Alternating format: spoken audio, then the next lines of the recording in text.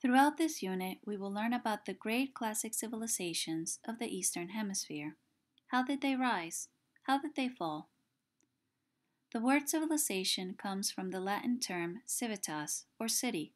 While civilization is commonly used to describe a society with advanced levels of organization and technology, as opposed to less advanced societies, this definition can be problematic. If we do not understand the complexities of history, we might think that the road to civilization was a linear process that began with hunting-gathering and ended with complex cities. And if certain societies did not develop in this same way, then they were not civilized. It is important to realize that different peoples throughout history were shaped by different and unique circumstances. Also, most scholars today acknowledge many causes and explanations for how and why civilizations developed and what constitutes a civilization. Let's read about some characteristics of ancient classic civilizations. Cities. As farmers settled in fertile river valleys, they began to grow surplus or extra food. This extra food increased the population of the settlements. In time, the settlements grew into cities such as Ur in Sumer or Babylon in Mesopotamia. Organized central governments. As cities developed and expanded, the food supply and irrigation systems needed to be managed and maintained. Governments, such as councils or religious leaders, began to oversee the business and existence of the cities. Complex religions. Religious leaders conducted elaborate ceremonies to appease the gods, polytheism, and ensure a bountiful harvest. Floods and droughts were blamed on the gods' anger, so rituals were conducted in the temples in an attempt to keep the gods happy. Job specialization. As societies became more complex, artisans and craftsmen were needed to make specific items and/or perform special tasks. This meant that people concentrated on knowing how to do one thing well, such as teaching, scribing, stone cutting, and so forth. Social classes. As jobs became specialized, the status of certain individuals was elevated.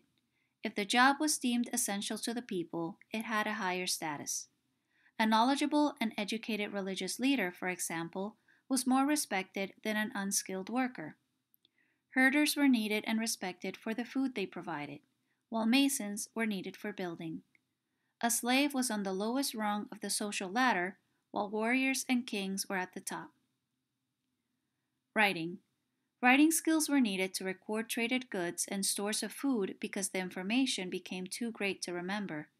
In addition, writing became necessary in order to express ideas that were too complex for pictures or spoken words.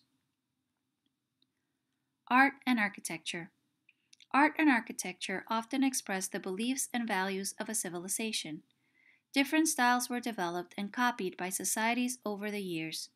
The most important structures were often the most elaborate and built of lasting materials. Public works. The government was responsible for projects that were a benefit to all of the people, such as defensive walls to protect from attack, canals to irrigate the fields, sewers and water systems to ensure the health and well-being and survival of its people. Before we take a look at what some of these characteristics look like within the classic civilizations of ancient China, Greece, and Rome, let's take a look at timelines. Think about measuring time. We use the acronyms BCE and CE when referring to time in history. BCE refers to the time before the Common Era, or before the year 1. On a timeline, this is measured backwards, much like negative numbers on a number line. CE refers to the Common Era, or after the year 1. There is no year 0. You will have the opportunity to organize events in history within a timeline. When you do this, keep in mind the dates from before the Common Era and during the Common Era. For example, your timeline event cards can tell you that Emperor Shing Huangdi became emperor in 221 before the Common Era. He linked defensive walls, which became the Great Wall of China, in 214 BCE, then ordered the burning of scholarly knowledge in 213 BCE. Clearly, there were many events in China before the year 1. But we can note that in 105 of the Common Era, paper making was invented. although some think there is evidence that paper had been invented at some point before this. As you organize your own timeline event cards, keep the dates in mind and how they are related to each other across civilizations.